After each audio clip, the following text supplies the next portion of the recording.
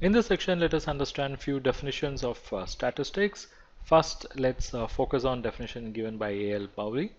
Definition reads like this: statistics are numerical statement of facts in any department of inquiry placed in relation to each other. So it's a statement of fact and it's a result of inquiry. Okay, so this definition is seen as very limited definition because it focuses only on collection and it ignores the best parts of statistics. That is, it ignores analysis, presentation, interpretation. Okay, then we also have one more definition from A.L. Bowley, where he said statistics may be rightly called a scheme of averages.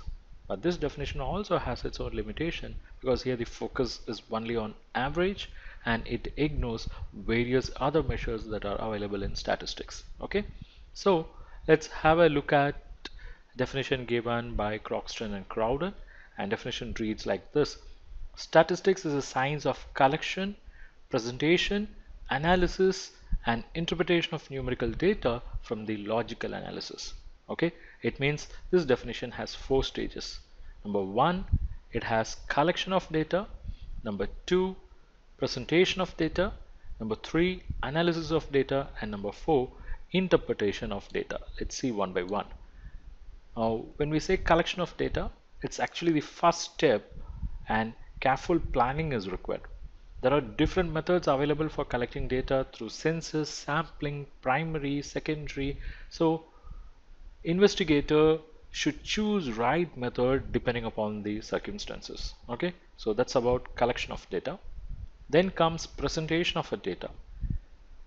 The data whatever collected should be presented in a suitable and concise form so that further analysis can be made. And this can be presented in tabular or diagrammatic or graphic form. Then comes analysis of data. That is, whatever the data that are collected, they should be carefully analyzed. Only then we can do or we can infer something. And this is possible through measures of central tendencies, dispersion, correlation, regression. Then finally, interpretation of data.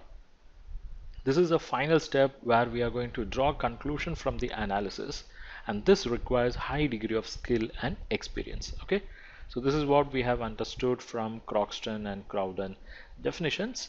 Next, we also have a definition of statistics from Horace Silchrist, and definition reads like this: statistics is aggregate of facts affected to a marked extent by multiplicity of causes, numerically expressed, enumerated or estimated according to a reasonable standard of accuracy, collected in a systematic manner for predetermined purpose and placed in relation to each other.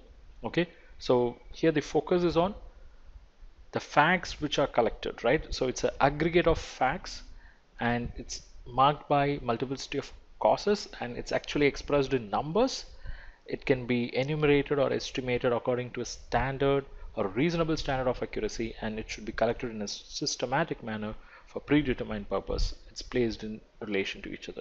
So you would agree this is very comprehensive and exhaustive definition of statistics.